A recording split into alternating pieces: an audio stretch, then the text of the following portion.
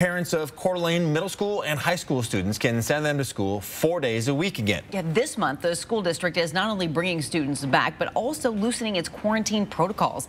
Destiny Richards is in studio now to explain the changes. Coeur-dalene-Public-Schools says it's not seeing high transmission of COVID in schools anymore, so it's moving from the moderate risk category to minimal. There are some cases here and there, but it's from students and staff being exposed out in the community. The school district scaled back to 2 days a week in the fall last year after seeing concerning COVID trends in secondary students and staff. By December and January, the district says things improved.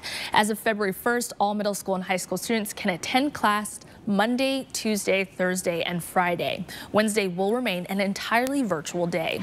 But this isn't the only change. Because COVID trends are looking better in the schools, the district is also loosening its quarantine guidelines using new guidance from the Idaho Department of Health and Welfare. If a student is exposed to someone who is positive for COVID-19, they don't have to quarantine if both the student and positive person were wearing masks at the time of exposure, and if it was in a classroom or other environment with good supervision of safety protocols. This means an exposure on the school bus or playground would still require a 10 to 14-day quarantine.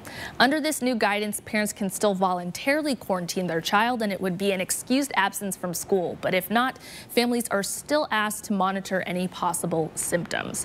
The school district also says Idaho going into stage 3 of reopening won't affect them very much. Classes already have anywhere from 25 to 30 students, but certain events like music recitals and theater productions can now have up to 50 spectators. Reporting in studio, Destiny Richards, 4 News Now.